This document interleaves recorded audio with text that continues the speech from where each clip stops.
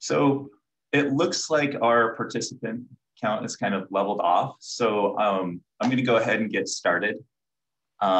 Yes, welcome to our first National Science Foundation Navigating the New Arctic Community event, hosted by the NNA Community Office.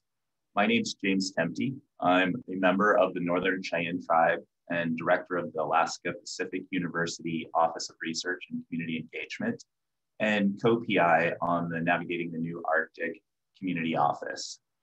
Today, we're going to be discussing the COVID pandemic guidance for field and community-based research. But before I get started, I'd like to acknowledge all of the Indigenous people across the Arctic. We are grateful for their past and present stewardship of the waters, plants, animals, and spiritual practices of this sacred place. I am joining you from the traditional homelands of the NNA and Alaska's largest village, currently known as Anchorage.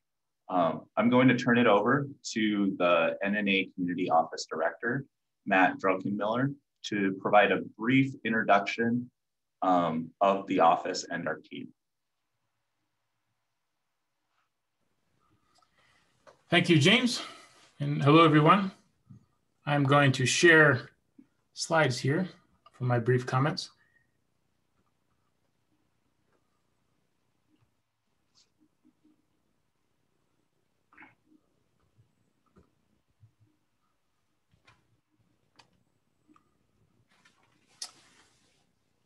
I would like to give a very brief introduction to the NNA Community Office, which, as you may know, was established this past February.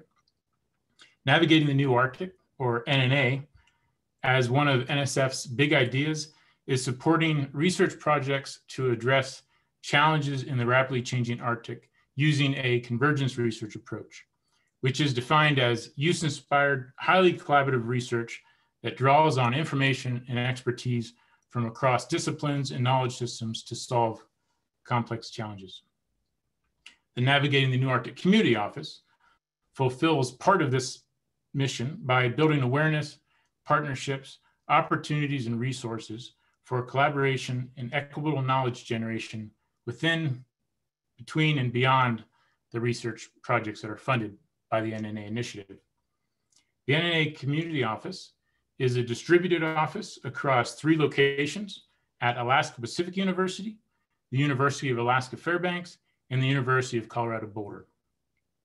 We are actively working to support and uplift current efforts underway within the NNA community, which entails investigators, Arctic community members, Indigenous knowledge holders, educators, decision makers, and international partners.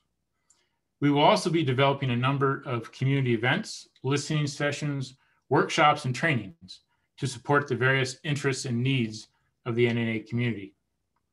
This event is just one, albeit the first, in a series that we'll be developing over the years ahead using an approach that is informed by the NNA community, by our key partners, our Indigenous and Research Advisory Boards, and the NSF NNA Working Group.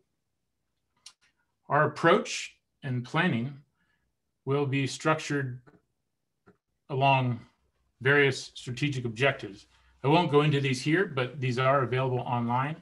We have a central objective to promote and demonstrate effective communication and coordination and learning across the NNA community.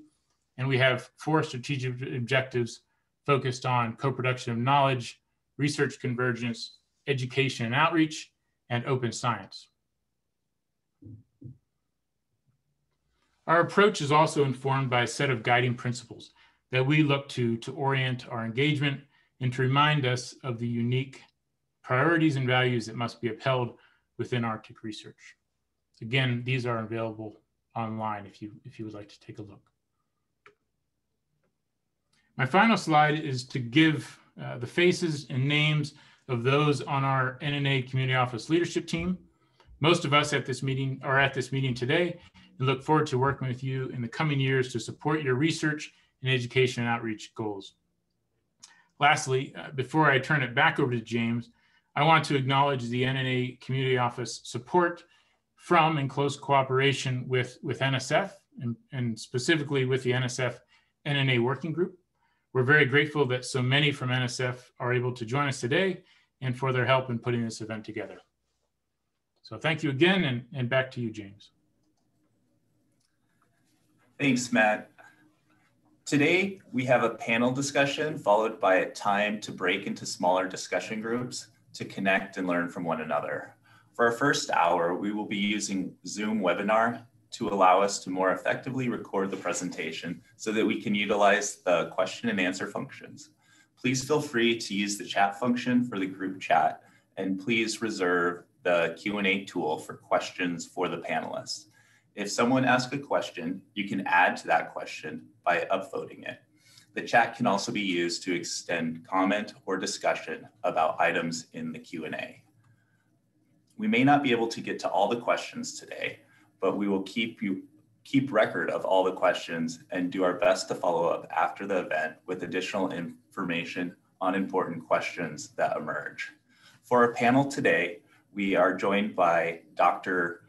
Robert Onders, Director of the Alaska Native Medical Center and leading the State of Alaska COVID Rural Response Team. We're also joined by Dr. Frank Rack from the National Science Foundation Arctic Research and Support Logistics Section, Corey Erickson and Matt Irinaga of UIC Science, and Krystal Murphy from Battelle Arctic Research Operations. Dr. Onders will offer an update and guidance regarding the COVID pandemic in Alaska. Dr. Rack will speak primarily about the NSF National Science Foundation guidance and protocols that apply for researchers working in Alaska. Kari and Matt will offer a regional North Slope perspective, and Krystal will speak about Battelle's role in providing logistics and guidance for research at the international level. Before we launch into the panel, we have a Zoom poll that will help us organize the breakout rooms for our second hour together. With this poll, we want to gauge interest in the 4 breakout group topics that we are proposing. 1 is research and Arctic communities. 2, Alaska-based research and logistics. 3, international research. And 4, discussions with National Science Foundation. Please select your top choice. For the second hour with the breakout groups, we will be providing a separate Zoom link so that we can meet in breakout rooms. We'll coordinate the transition after the panel discussion and open question and answer. For the panelists, we are recording the session, so we ask that you turn off your camera while you are not speaking. To begin the discussion, I'd like to ask each of the panelists to introduce themselves and the work they have been involved with in regards to COVID. But please limit your initial remarks to between 5 and 10 minutes at the top, so we have time for questions and answer. To begin the panel, I'd like to invite Dr. Bob Onders to provide a brief introduction.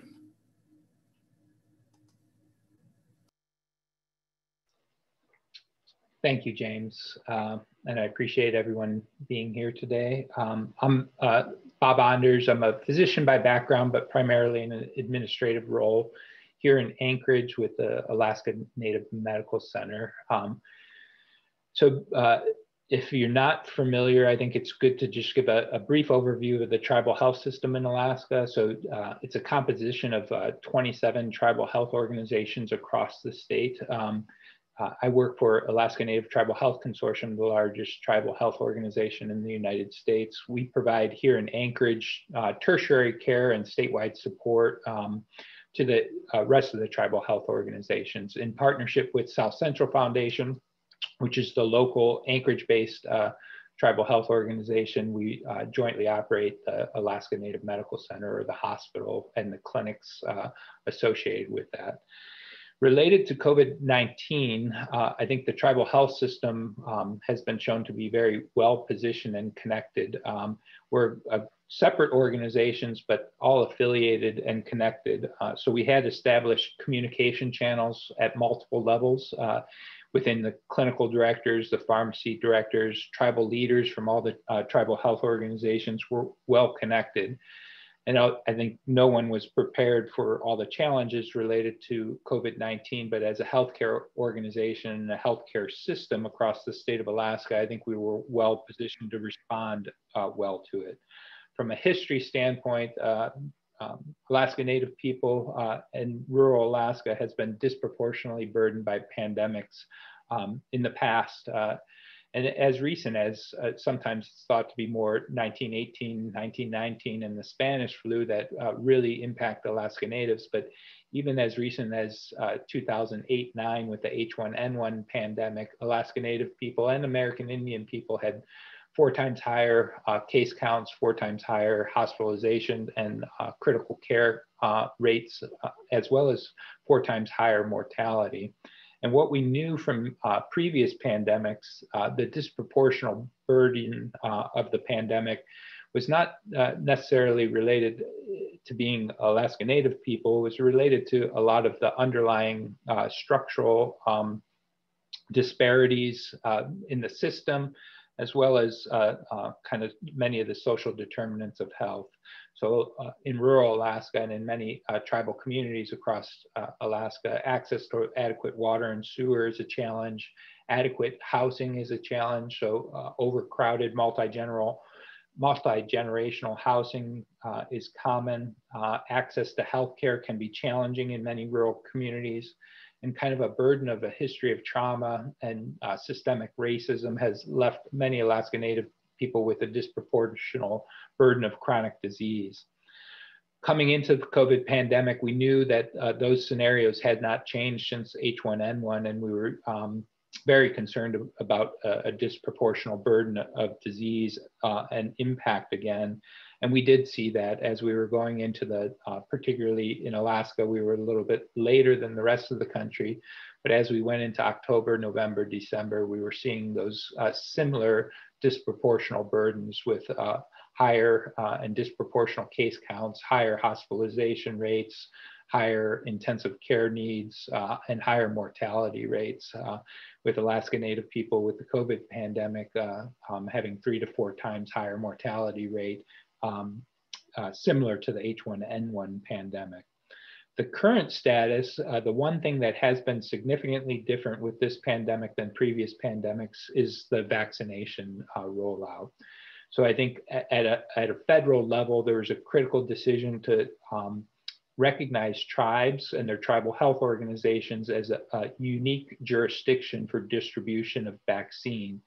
So recognizing that unique federal to tribal relationship in distribution of vaccine was critical. Similar, use the analogy, Department of Defense or the Veterans Affairs also get direct federal vaccine allocations and not just through the state allocation. So that on the federal level, they had what was called a sovereign nation supplement of vaccine that came directly to tribal entities. And with that afforded a lot of flexibility in local decision making. So essential tribal sovereignty in administration of the vaccine and distribution of the vaccine that led to what I would say a very effective and efficient deployment of vaccine in rural Alaska. So since that deployment started in December and through currently, the vaccination rates in rural Alaska in particular have been extremely high. As a healthcare provider, I think Alaska Native people in rural Alaska in general really see the value of preventative healthcare. When you have limited access to healthcare providers of service in those areas, prevention is key. And so with the vaccination, we've seen a significant decrease in case counts off what we call off the road system or in rural Alaska. And that's for not just Alaska Native people, but for all Alaskans living in rural areas. Here on the road system in Anchorage, in the Mat-Su Valley and in Fairbanks in particular, we are still seeing high case counts overall, much higher than what we would like to see. And vaccination uptake and percentage of vaccination has been lower in these communities than what we've seen in rural Alaska. I would like to finally note that, in what I have seen for the tribal health system and in recognition of this disease, in the pandemic is tribal health organizations have been administering vaccines to everyone in their community, whether you're a tribal member or not, in recognition that prevention is and the community connectedness of everyone in there really requires kind of taking care of everyone together. And I think the tribes did an incredible job of doing that in Alaska. And so hopefully we're starting to see a little bit of benefit. We just need to increase here on the road system. So thank you, and I'll end my comments there. Thank you, Dr. Onders. With that, we'll turn it over to Dr. Frank Rack. Will you be sharing my slides? Yes, just I believe one Matt. moment.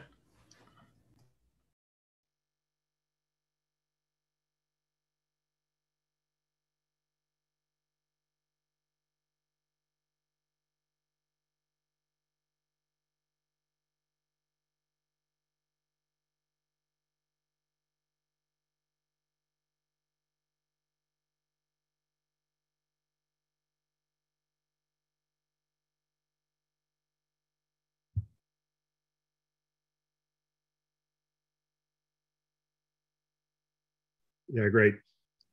So I just want to thank you for inviting me and to express NSF's thanks to the scientific community and to all the contractors and support personnel who've been working diligently throughout the last 15 months that we've been dealing with COVID in various venues and for different activities. I'm talking specifically for the program managers in the Arctic Research Support and Logistics Program who are listed there on the bottom of this slide. My personal responsibilities are for projects we field in Alaska and on vessels in the Arctic Ocean and surrounding seas.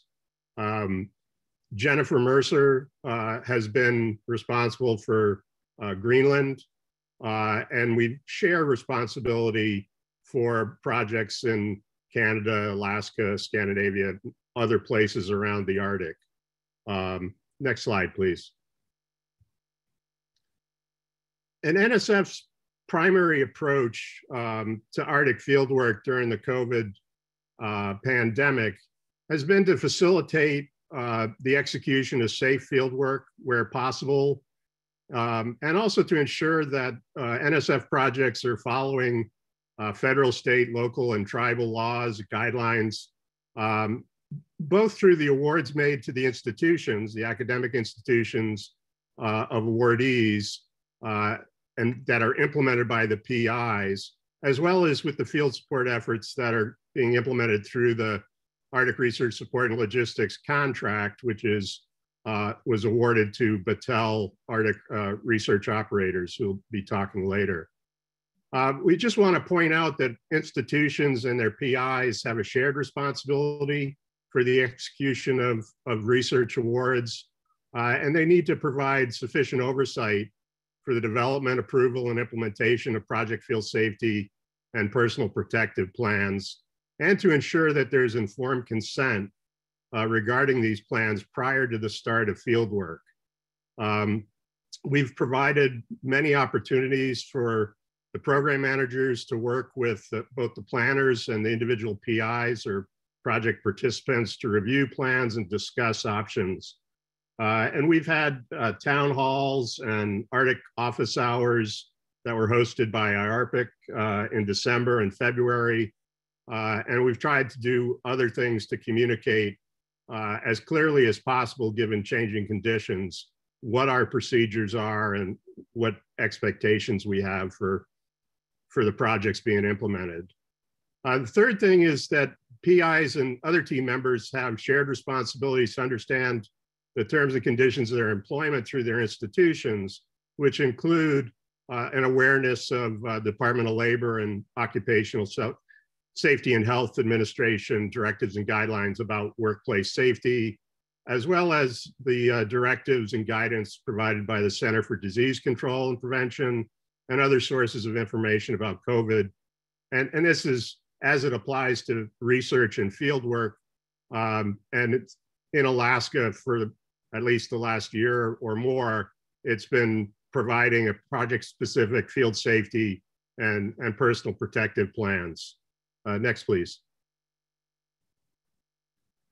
And I just highlight that there's a lot of sources of information available to PIs about their awards, and the PAP, PAPPG, the Proposal and Award Policy and Procedures Guide is one of them.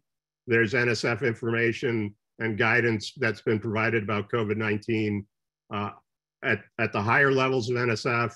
There's also links for information about terms and conditions of grants or cooperative agreements, whatever may be the case. Next slide. And also to the research terms and conditions of individual awards. And this is just, I'm providing this just so you have access to these links and can easily access this information. We're also, yeah, next slide's fine. We've also focused on ensuring that researchers follow the principles for conducting research in the Arctic, and these are developed by the Interagency Arctic Research Policy Committee, or IARPC. And it's to be accountable, to communicate effectively, to respect Indigenous knowledge and cultures, to build and sustain relationships, and to pursue responsible environmental stewardship. And so what does this mean in the context of developing protective plans for your project that focus on ensuring the safety of all your team members and others, including communities, during the COVID pandemic? As I noted, the awards are made to institutions, not to individuals. So the institution should be involved in reviewing and approving a written, comprehensive project protective plan that details the specific procedures and protocols that you're going to put into practice to accomplish the field work, as well as I mentioned before, understanding the other regulations that are regarding employment, which extend to field work. Next slide. So to help with this process, the Arctic Research Support and Logistics Program put out some guidance in March the 24th of 2021 that gave our position and provided some links. And I'll just highlight some of the aspects of this, that we're committed to protecting the health of program participants and also preventing the spread of COVID-19 to the Arctic communities and research stations. And we've worked with our partners and PIs and a lot of other groups and individuals to try to enhance this objective. We're also working to plan and implement strategies as evidence and science-based public health guidelines become available and evolve through time. And that's in keeping with state, local, tribal, and other guidelines regarding travel and work in the Arctic communities. Next slide. So part of this includes following the changes in travel restrictions, testing requirements, and at some times the field work may be impractical because of the nature of the field work or the timing or the local conditions. And we really have been stressing informed consent, communicating with local and tribal communities and governments, and understanding the situational awareness on the ground. We've worked with the University of Alaska in Fairbanks and the Institute for Arctic Biology, who manage the Toolik Field Station through a cooperative agreement. We've also worked with UIC Science and others on protocols and procedures in Alaska and in Inuktitut, or in places in Greenland like Summit. And really looking at the reality of what kind of fieldwork can be supported, what are the limitations, what are the things that we need to do to facilitate that. And we've tried to keep the communication open for all these different discussions. Next slide, please. So back in March, we identified that fieldwork can be supported. There may be some limitations, and there are definitely protocols and procedures, and you'll hear some more of that from the Battelle Arctic operators. And we've kind of provided links to online information for both Alaska and other field locations. Next slide, please. And I've listed some of these here, and they change frequently. The Alaska Health Advisories were changed just this week. And there's a lot of information online, both from CDC and from the COVID Information Hub in Alaska, and you can look at those sites to see. Next slide. What I really want to focus on is the scientific evidence that we use to create our protocols. And here, this is from the CDC science brief, the most recent one available. And it shows that you have to look at the type of vaccine and its efficacy, as well as the point of where you're traveling from and where you're traveling to. And as of today, the total population in Alaska is about 34% fully vaccinated. The population over 18 that's fully vaccinated is about 45%. Most of the places in the lower 48 are on the order of 25 to 35% of the total population, and maybe up to 40% of the population below 18, over 18. So you're still in this kind of light blue area of 40 to 60% overall to establish what is the risk and the potential for risk reduction. Next slide. And this is really, again, from the CDC, this is a table that really provides, you know, some guidance about, in addition to vaccines, what other tools do you have? And that's the pre-travel testing, post-travel testing, and the quarantine period. And what I'm just showing here and trying to demonstrate is that even with vaccines, you still have a significant risk. And it's really the combination of things, including the pre and post-travel testing and a quarantine period, that get you into that 90% or higher level that we're really looking to ensure safety. Next slide. And these other sources of information are the COVID data tracker, and you could find a lot of information here about vaccination in each state and for different kinds of vaccines. Next slide. And you can also see the statistics and drill down to the data that's available. Next slide, please. I downloaded this data this morning to find the statistics on vaccination. And you can also sign up for the Alaska COVID Daily Summary, which provide information about caseloads, hospitalizations, and give you a more detailed view throughout the state. Next slide. And there's a hub for Alaska information that you can look at, and this provides links to the boroughs and community websites and other information and other mapping tools. Next slide. And I just wanted to focus on this. Also shows you where testing sites are located, and you can see that along the North Slope, it's really Utqiagvik or Fairbanks, and a lot of the other locations have limited capabilities. And so that you need to factor that into your plan. Next slide. Now, just finish with this guidance from Unalaska. We have a cruise that's going in May on the Sekuliak from Unalaska Dutch Harbor. And because of an incident that happened a couple of weeks ago, they went from a medium to a high risk level, and the protocols in place were elevated.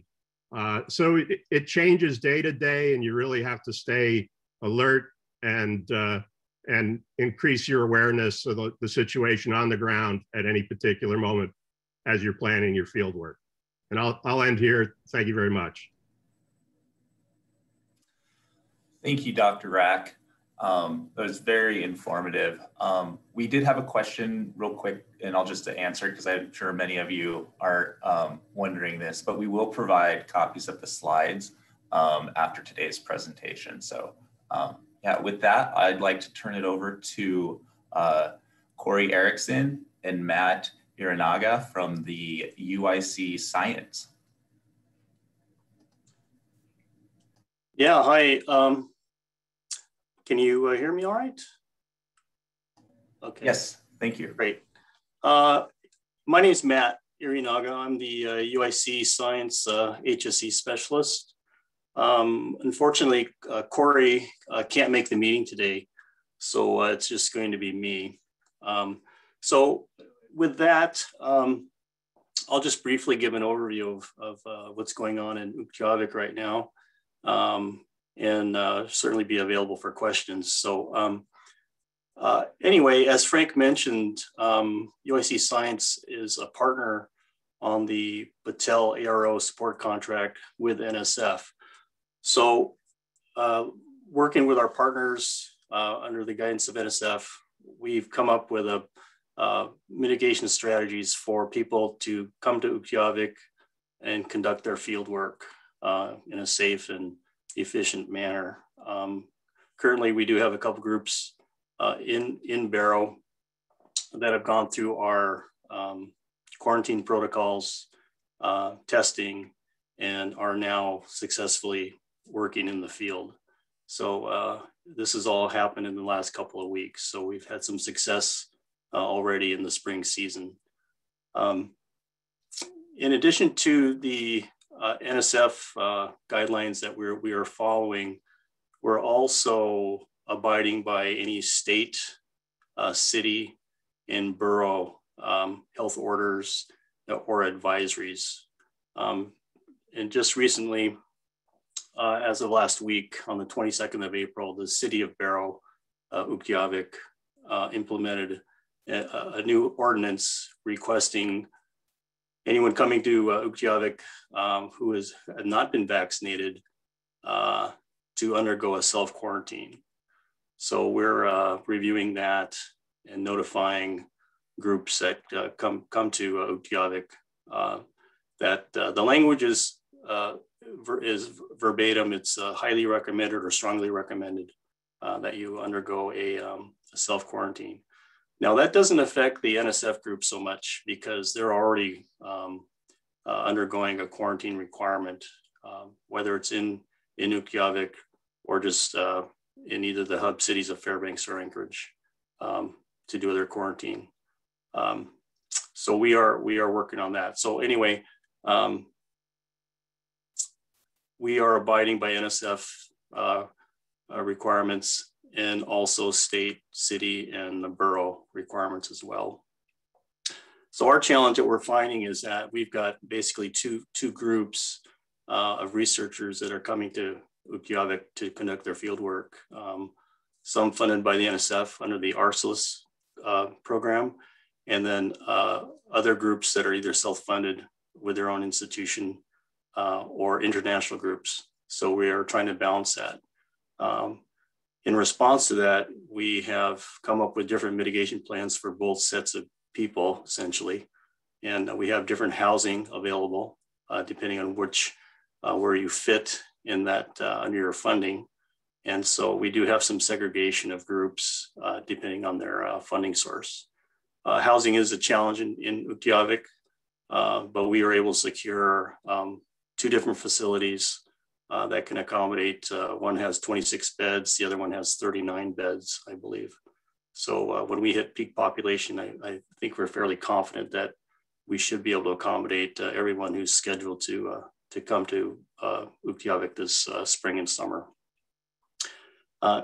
In addition to the housing, we also have secured an isolation facility, which is essentially a house should someone test positive while they're on the ground in Utqiagvik as well. So that's part of our mitigation plan. If someone does test positive while they're in Barrow, we do have a place to accommodate that person or their entire group for that matter.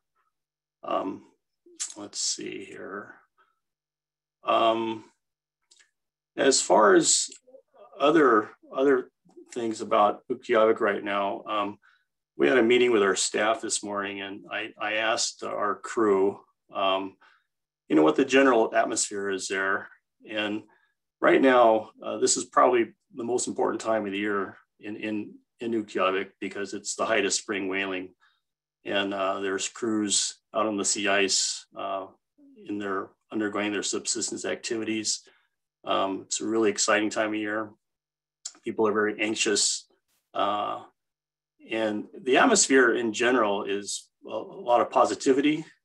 There's things are moving towards normalcy.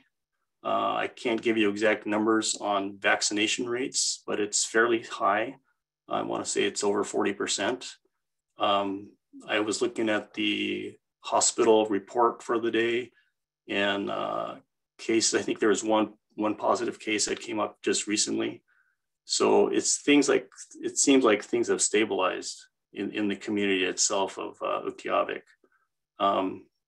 Another barometer of the atmosphere in the community is one of our team members said, bingo is going to start up.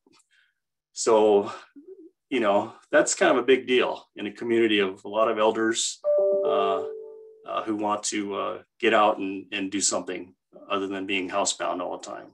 So I think the overall message is that we are doing our best to mitigate any issues that COVID may present. And I think the community is welcoming researchers back to Barrow.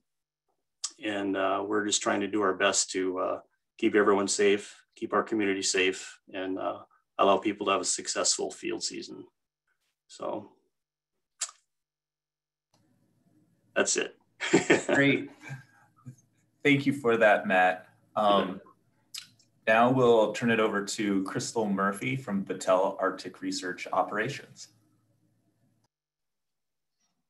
Hey, thank you very much. And good morning or good afternoon, everyone, depending on where you happen to be. I am Krystal Murphy. I'm the Battelle Arctic Research Operations Health, Safety, and Environment Manager.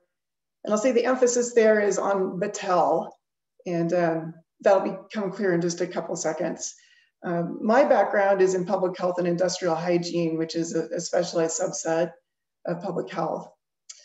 Battelle became the new prime contractor on the Arctic Research Support, Logistics Service contract in the summer of 2020. We began the transition in July, which is when I joined the team, and formally became the prime in September. I'm going to go a little bit on a limb and describe ARO as a conglomerate. Again, that's my word, conglomerate. That's, if you are into corporate structures, that's probably not the exactly appropriate term. We do have several partners. You just heard my colleague Matt at UIC Science. They're one of our partners. Several of you have probably dealt with Polar Field Services. They are also on the team. And so probably really great for most of you that those two remain the same, even though the prime changed. The CU Anschutz, the CU School of Medicine, provides our medical advice. They also provide telemedicine, including telemental health for those going to the field. So I want to put a plug in for that. With the kickoff of this season, you have an option to create a UC Health electronic medical record so that the folks you might call can actually look at your medical history and provide you really good advice, and then document your care in a medical record that you can then transfer back to your primary care provider. So that's 3 of our 5. I'm almost done. The 4th is Stantec, a very experienced environmental construction firm. And then hopefully in a couple minutes, I will show you the Battelle Arctic Gateway. And that is a product of our final partner, the San Diego State Supercomputing Center. So as you gathered, I'm just one member of a team of HSC professionals. You just met Matt. Each of our partners works on various aspects of health, safety, environment, and the logistics program. So my role as the HSC manager for Battelle with regard to COVID has really been data fusion and trying to take all that information you saw in Frank's slides and boil that down to a risk assessment and a risk reduction effort. So it involves researching, trying to stay up to date on the pandemic's progression, development, the different regulations and advisories are out there, the available technology and emerging science, which has just been growing at a tremendous rate, and then provide advice to NSF and assist them in developing practices and procedures to get everybody to the field safely and back home. We also just wrapped a really robust emergency planning effort, specifically to come up with a disease containment plan for each of our major operating sites. So I'll spend just a few minutes talking about the international situation. And I'll talk first from the perspective of the US and its assessments and requirements, and then from the perspective of some of the other countries and their assessments and requirements. And then I'll wrap up with some Greenland specific information. From the perspective of the United States, the CDC has rated Canada, the Schengen countries, including Norway and Russia, as COVID-19 risk level 4 or very high. So because of that current situation, their guidance is that even fully vaccinated travelers may be at risk for getting and spreading COVID-19, especially its variants, and should just avoid all travel. So accordingly, the US Department of State issued a parallel do not travel order for all those regions. In contrast though, Greenland CDC has rated level 1 or COVID-19 risk as low. If you go to look at whether or not the state has published an analogous declaration, you won't find it. The state right now doesn't distinguish between Denmark and Greenland on their travel page. If you get into the consular pages, you'll see some differentiation and some different guidance for Greenland. So what does that all mean? CDC's risk rating is based on incidence rate. So that they are looking at cases for the last 28 days per 100,000 population. So when you look at those, that's what that's getting at, is really over the last month, how many new cases have developed.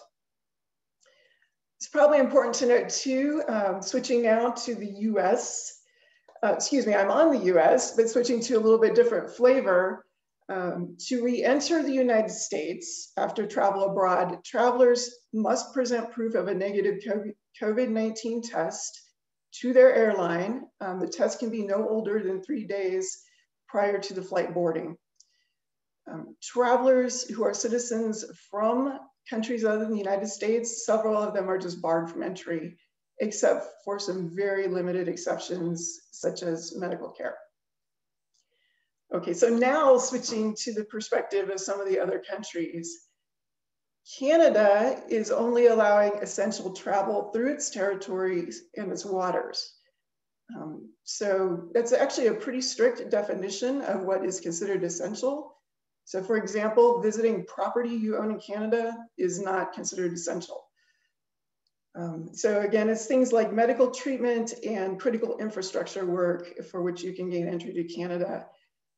If you are allowed entry, Canada requires testing and quarantine regardless of vaccination status. The government of the Russian Federation, Norway, and Denmark have just pretty much closed their borders. So they have banned entry to all foreign nationals, again, with some similar exceptions, medical care being one of them. So Greenland has also closed their borders, but they are allowing entry by special permission, which has been specifically negotiated by NSF, and is pretty much limited to military airlift flights. That was part of the agreement. Greenland is jealously guarding its low case counts. So they've only had 31 total cases during the outbreak. Their per capita rate of infection is 54.6 per 100,000 people. So you can tell now that since the total case number is lower than the incidence rate, that there's an extrapolation for the low population numbers. If you contrast that to Alaska, 54 per 100,000, Alaska is 9,272 per 100,000. Iceland is about 1,800, and Newfoundland and Labrador are probably the closest at 204. So Greenland's done a remarkable job. And then also due to their remote list, they've remained much less affected by the pandemic than a lot of other countries, and they would very much like to keep it that way. So to go there via military airlift, there's really a 3-part quarantine involved in that, starting with strict social distancing at home, followed by a quarantine in New York, and a quarantine upon arrival in Greenland, and then up to 4 COVID tests. And in addition, pretty much our researchers and our employees have to remain separate from the community the entire time they're there. And if I can successfully share my screen, I'll give you a look at the Battelle Arctic Gateway. And hopefully you have found this already. And James or Matt, if you can just give me an acknowledgement that you can see it, that'd be great. Yes, I can see it. Thank you. So along the top, you can see 2 different tabs that will take you to the same place. So COVID-19 actually takes you to the HSC page. And a couple things to highlight here that may not be completely self-explanatory when you look at it is this is a drop-down menu that will take you to the protocol for your specific location. So I will select Utqiagvik as an example.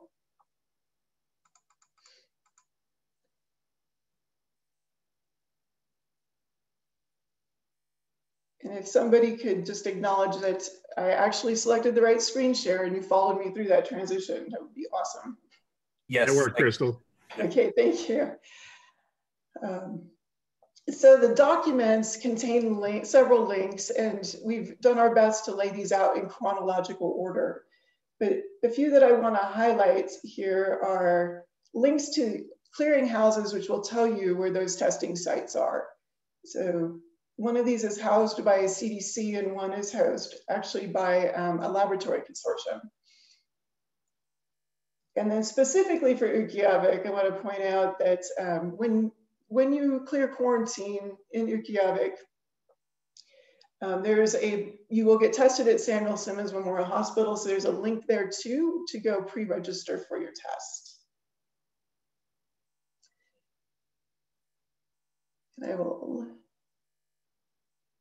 stop sharing. And I think that's a wrap of my comments. So again, thank you for the opportunity, and it's great to see everybody. Thank you, Krystal.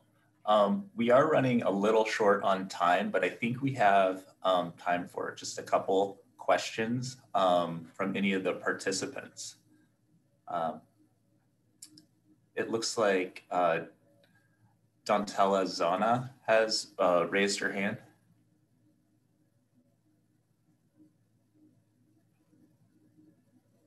If Battelle, are you able to say your question? Let me just see. Or possibly put it in the Q&A, that would help. We did have a question from Noah Ashley, and his question is, why is the quarantine in Barrow 10 days instead of 7 as shown in Dr. Rack's slides?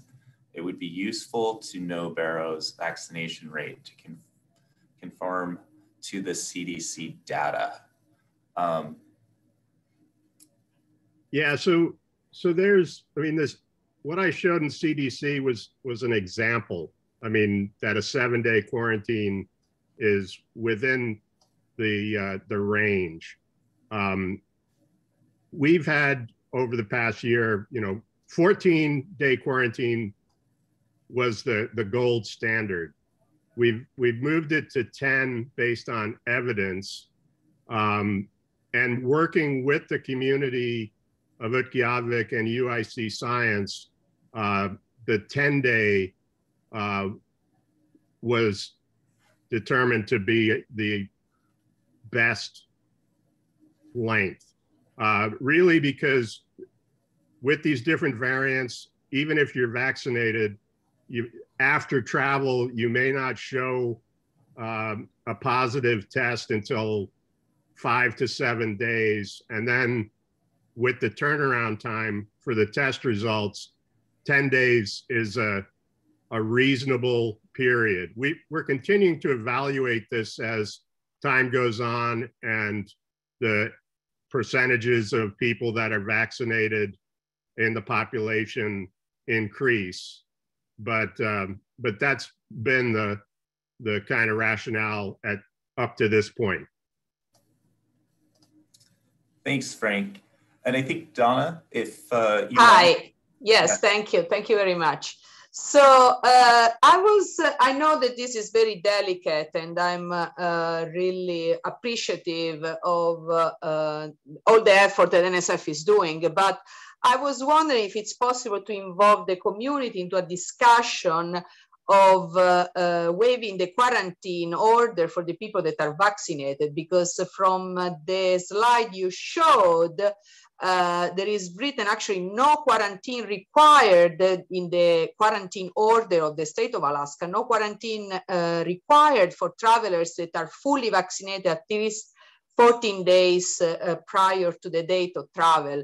I know it's better be careful than given all the variants of everything, but maybe we can involve the community into a discussion. As you said, things are evolving very quickly, and maybe if the community agrees with this, given the CDC is actually supporting that there is no need for a quarantine for vaccinated people, I'm hoping that maybe how things are getting better with the progression of the summer. We have another, like maybe people that are traveling later, mid-summer, of when maybe more people are vaccinated. Anything, if you guys are open to a discussion to possibly relax some of these requirements for vaccinated people. Yeah, Donatella, I mean, I'll address that. At this point, the policy of NSF is the vaccination status is not a consideration in the development and the modification of our protocols, because as I showed in that slide, it's both the originating, where you're traveling from, where you're traveling to, and we can't, if you saw the governor's statement earlier this week, there are no vaccination passports, and we can't request that information. So it makes it very difficult to create policy that's based on our scientific evidence when that information isn't available to us.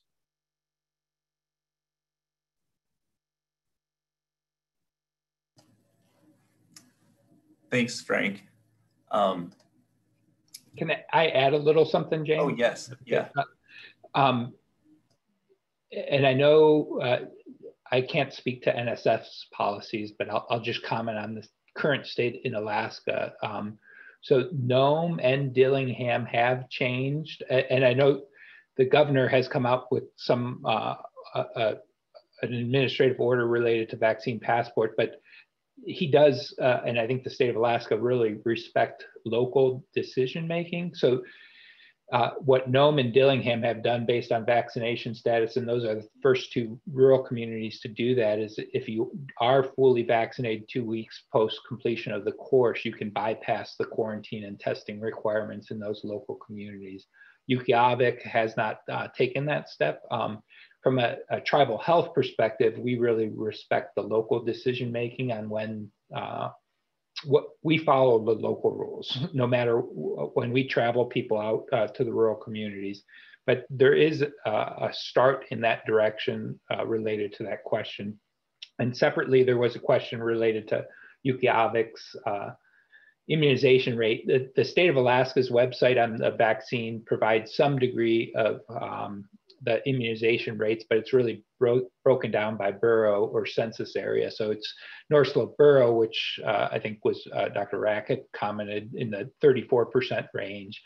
But in tribal health, we have a little bit better visibility into the areas served by Arctic Slope Native Association, which includes Ukhiavik, but also the communities of Point Lay, Wainwright, Nuiqsut, Katovik.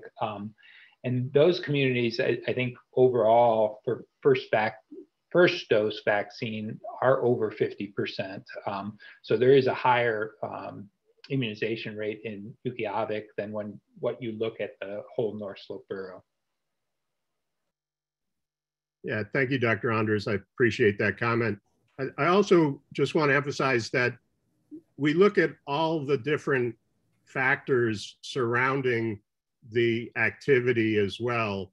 So for most folks going to Ukhiavik for research, they're in a communal living situation with, you know, shared use of a kitchen, things like that. And so all those factors are considered in the evaluation of when and how we might consider relaxing policy.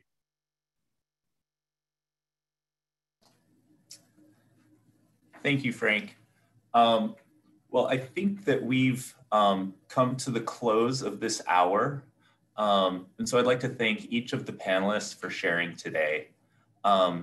We are going to put a link for our breakout sessions in the chat.